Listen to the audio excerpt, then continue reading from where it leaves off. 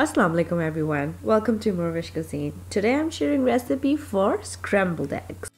Fluffy and light with very few ingredients, yummy breakfast recipe for you to try over this weekend. Let's go and see what we need for this recipe. So first of course you need some eggs.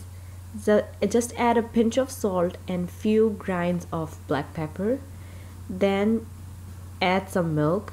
And then you have to whisk together until it's foamy.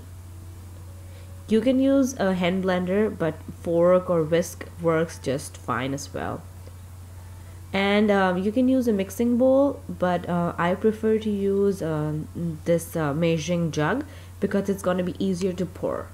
Now add unsalted butter to 10 to 12 inch non-stick pan and put it on high heat, and when butter bubbles after about 1 minute, pour the eggs straight into the middle of the pan. And this will push butter to the edges, and that's what we need at this time. Now start stirring slowly with the rubber or any silicone spatula.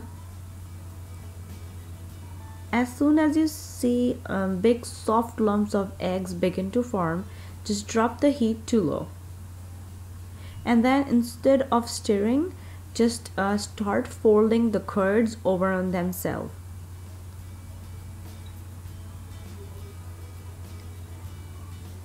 And gently shake the pan with the other hand. Now as soon as you see there is no liquid egg running around in the pan, just switch off the heat and then transfer this egg onto your serving plate. And let the egg rest for 1 minute before serving. And then serve it with the toasted bread or whatever you want to have on the side. Just try this recipe. It's a perfect scrambled egg recipe, and let me know how it turned out with you guys. And if you want to learn something else, let me know. Leave me a comment down below. I'll try to make it happen for you guys. And thank you so much for watching. And don't forget to subscribe for more videos and updates.